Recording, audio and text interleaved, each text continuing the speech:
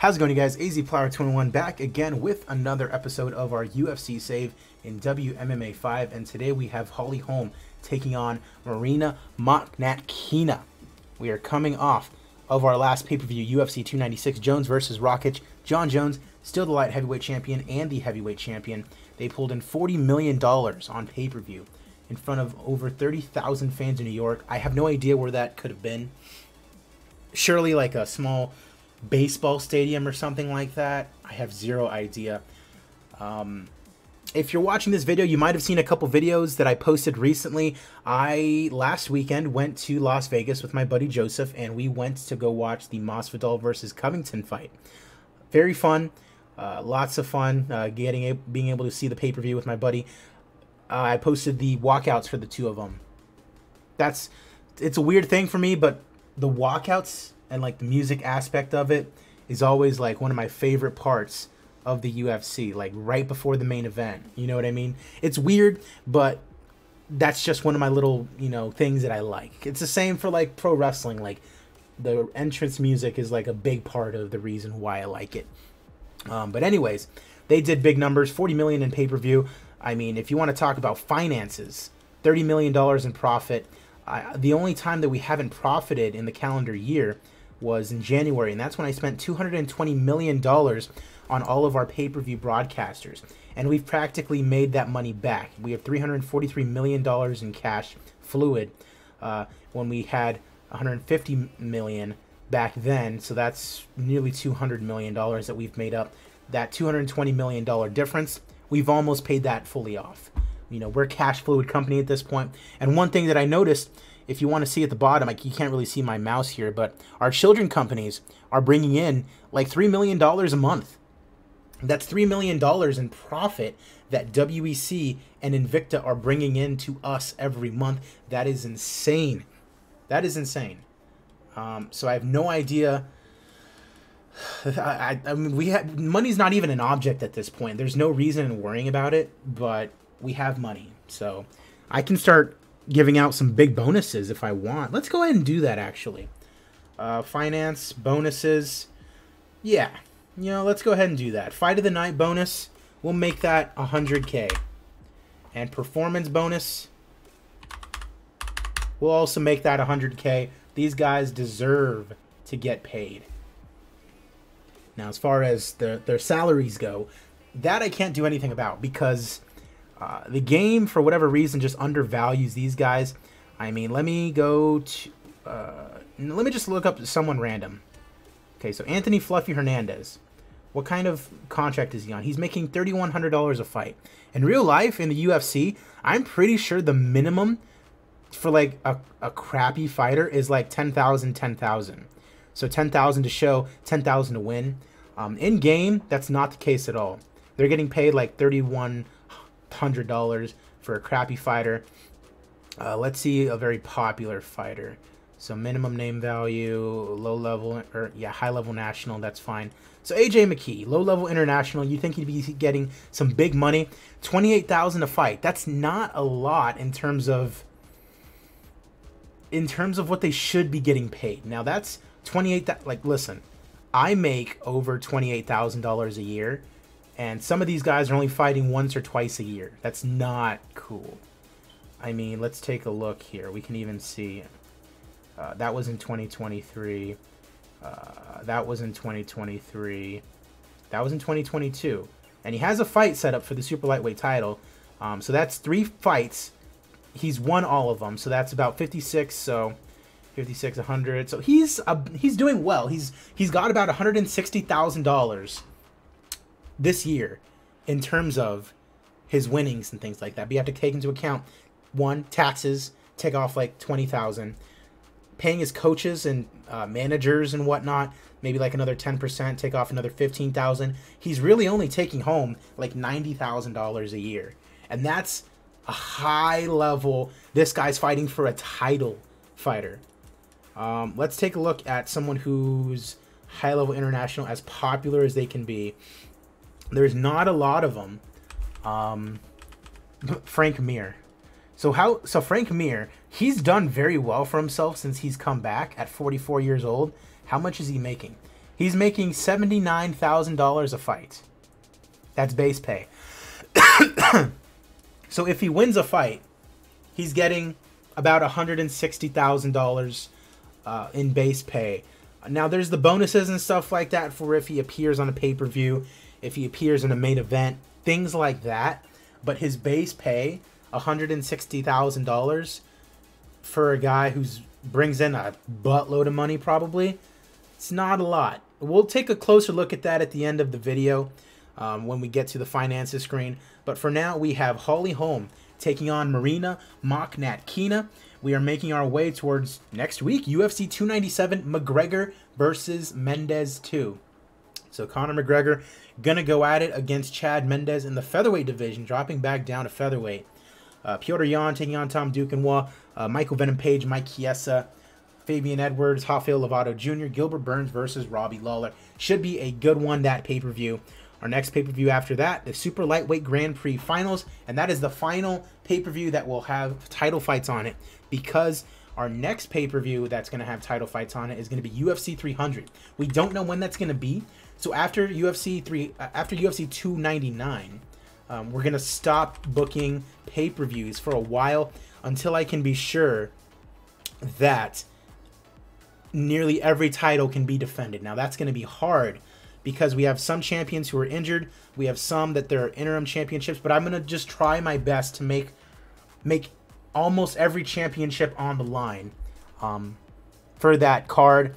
That's going to be not only UFC 300, but I think it might be episode 300 of our, or episode 200 maybe? I have no idea. It definitely won't be. It definitely won't be because there's way too many cards going on before that. Because this is 292, I believe. But anyways, I'm getting off topic. We have fights going on. HOLM and MARINA MOKHNATKINA. Let's get into it. Unless, let me just make sure. Yep, let's get into it. Taking place in Italy, of all places. Marvin Vettori not on the card. I wanted him to be, but he was injured. Our first prelim has Corey Tate taking on Odie Osborne in the bantamweight division, and it's Odie Osborne getting the submission victory. He's 6-3 in the UFC now. Demarion Cunningham taking on, what was that name? Kurban Gadzhiev. Gadzhiev is a massive favorite, and with good reason. TKO victory in round number 3. Shamil Gamzatov taking on Reiner de Ritter in the light heavyweight division. De Ritter, the favorite. De Ritter gets the win. 3-1 he is now in the UFC. And he wants to fight Antigulov. Brennan Leeser taking on Mahmoud Muradov in the middleweight division. And it's Muradov getting the TKO victory over the 36-year-old South African. Nikolai Alexakin taking on Alan A.J. Johnston in the 170 division. And it's Alexakin getting the win here today. 31-7-1 is now his record. Marcin Pionke taking on Marif Parayev in the 175 division. Pretty evenly fought contest, and it's Pionk winning the fight within a minute of round number 1. He might have just gotten himself $100,000. Lucas Shavushki taking on Stephen Braveheart Ray in the lightweight division. Pretty good contest, and it's Stephen Ray who gets the TKO victory in round number 1. Coming off a loss over Gary Tonin, but he gets it done. Koji Takeda taking on Jalen Turner. I just saw Jalen Turner this past weekend get a big win, and he gets another one here, knockout over Koji Takeda. He's now 8-2 in his UFC career, only a loss to Davi Ramos in this save. He really should be fighting someone ranked next. All right, next match, Jacob Wiklash taking on Danny Kingad. Danny Kingad was at one point a very good bantamweight prospect, 1-0 here in the UFC. Make that 2-0 as he TKOs Jacob Wiklash in round number 1. You can see coming in from one championship where he was on a 3-fight not winning streak. That is tough. Shiri Kondo taking on Manjit Kolakar in our final prelim fight. Kondo a big favorite in the 125 division, and it is Manjit Kolakar who gets the unanimous decision victory. First main card fight, and it's Yancy Medeiros taking on the Irish Dragon Paul Felder. Felder, number 20 lightweight in the division, coming off 2 losses. On the other side, you have Medeiros, number 25 in the division, coming off a win over Rafael Nunes. And it's the Irish Dragon, Paul Felder, getting the decision in this one. He wants to fight, I believe that was Alexander Hernandez, not Fluffy Hernandez. Ariane Lipski taking on Marina Moroz. I saw Moroz win this past weekend, so good for her.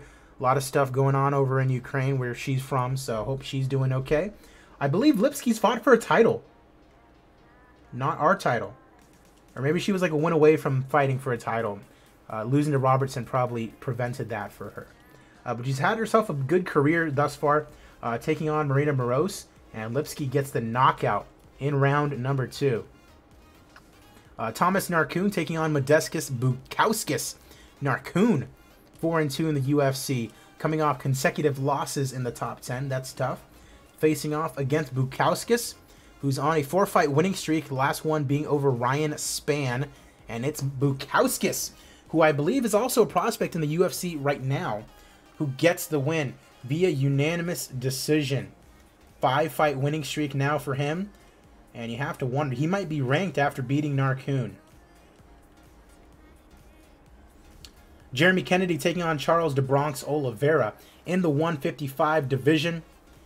Not sure if this is the co-main event, but it's a good fight. Jeremy Kennedy, 8-3 in the UFC, number 13 in the lightweight division, coming off a loss to Moicano.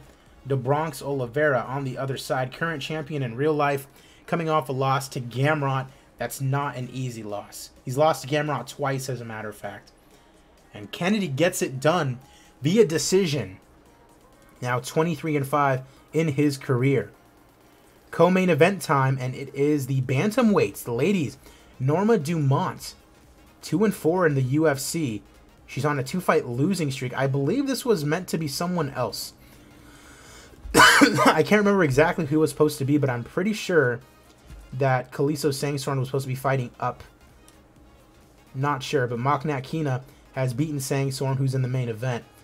She's a big underdog, although I think Sangsorn's going to win. Yeah, I believe it's going to be Sangsorn who gets the win. She does not. Submission victory for Norma Dumont in round 1. A big win for her. The third, just the third of her UFC career. That is insane. Had a big run in Invicta, became the champion, got a couple consecutive victories, lost to Ladd and MOKHNATKINA, and the big win over Kaliso Sangsorn here today for Norma Dumont.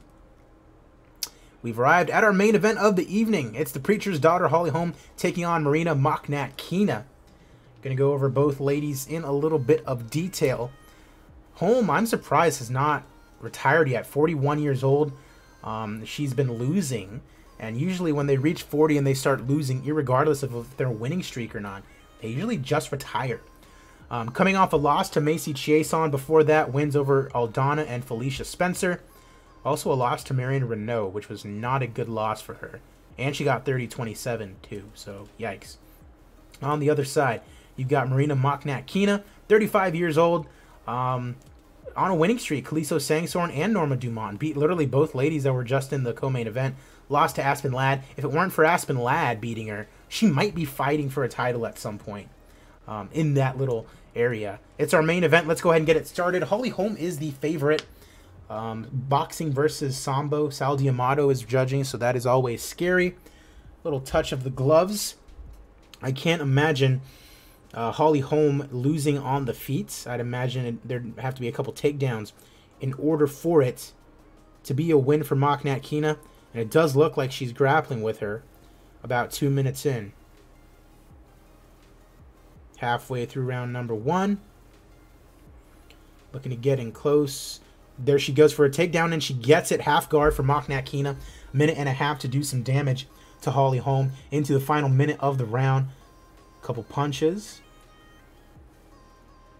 A little bit of damage, but time is up. Not MOKHNATKINA up around as we head into round number 2. Immediately gets a takedown. Holm pulls guard. I wonder if she's going to just try to lay and pray and beat her, or if she's going to go for some sort of submission, getting a little bit of ground and pounding. Holm stands up out of guard. She's trying to get her back to the ground. Catching a kick halfway through round number 2. Slams her shoulder into MOKHNATKINA. Pulls her in a guard. I just downloaded the update for WMMA 5 after about, what, 3 months that I've needed to. So it's interesting to see if there's any little changes to the fight engine or not. Time expires. Round 2 is over. MOKHNATKINA up by 2 rounds, apparently. HOLM taking the initiative first. Big left to the body. Misses. Tries to scoop her up for a slam. Pulling guard. Looking for a leg lock. Ooh, MOKHNATKINA almost getting a leg lock in. Round 3, the 41-year-old in danger. Another leg lock opportunity. Wow. Ladies and gentlemen, the referee calls a stop to the contest at 3 minutes, 5 seconds of the 3rd round. Your winner by submission due to a leg lock is MARINA MOKHNATKINA. Now, in real life, I believe MOKHNATKINA fights for PFL. Not 100% sure, but this is a huge win for her in a main event. Good for her. Only about 3,500 showed up to Italy for this one. That is okay. We love our fans either way. We charge them a lot of money to come to the fights. Now, fight of the night. Were there any fantastic fights or great fights? Looks like the women's fight was. So, yeah, we'll go ahead and give it to the ladies. Any first round finishes that get $100,000. Reiner de Ritter, 22 seconds. Marcin Pionk, a minute. Anything else? Norma Dumont. Yeah, let's give her 100K as well. Love to see it. Holly Holm takes $335,000. This is what I mean. She just won in a main event, and MARINA MOKHNATKINA is taking home $120,000 essentially. Norma Dumont is only taking home $108,000 because she got a bonus. Otherwise, she'd only be taking home $8,000. Insane. Marcin Pionk, $108,000. Reiner de Ritter, $103,000. These guys are not making any money. But that's going to do it for us. The next time I see you guys will be for McGregor versus Mendez. I'll see you guys then. Have a good one.